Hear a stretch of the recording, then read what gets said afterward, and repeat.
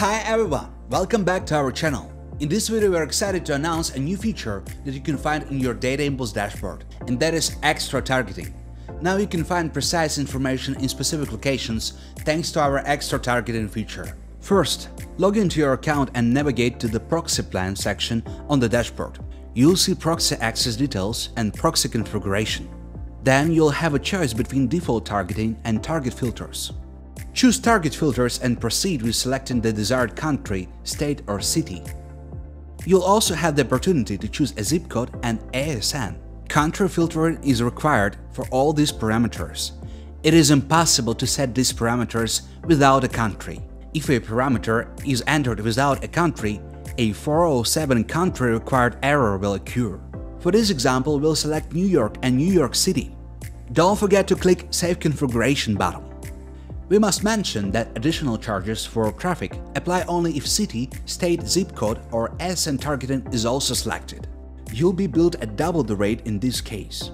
Choosing a country is at no extra charge. The displayed numbers that you can see near the chosen country, state and city are dynamic figures that constantly change in real time. They show how many IP addresses are available in this specific location. For the next step, we need to use an appropriate browser such as GoLogin, MoreLogin, Octobrowser, etc. Download the browser, log in and start using all the features. Once you log in, add a profile and edit proxy settings. Choose Add New Proxy option and fill in all the necessary details such as proxy host, port, login and password. You can find all the info on your DataImpulse dashboard within a section of your chosen plan. After that, click Check Proxy and you'll see the appropriate location of your proxy. Click the green button Run and you'll be redirected to the search page of the browser. In this guide, we're going to search hospitals. You can just type hospital in the search field and see the results, specifically for the parameters you've chosen before. And that's it, you can check your traffic stats on your DataImpulse dashboard. With target filters set to yes for extra targeting, traffic is billed at double the rate. If set to no, extra targeting is not activated and regular charges apply.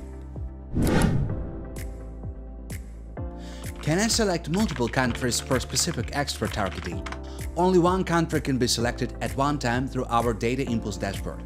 However, after logging in, you can add parameters to configure targeting for multiple countries. If I choose just the country and leave the city, state, zip and ASN fields blank, will I still be charged double?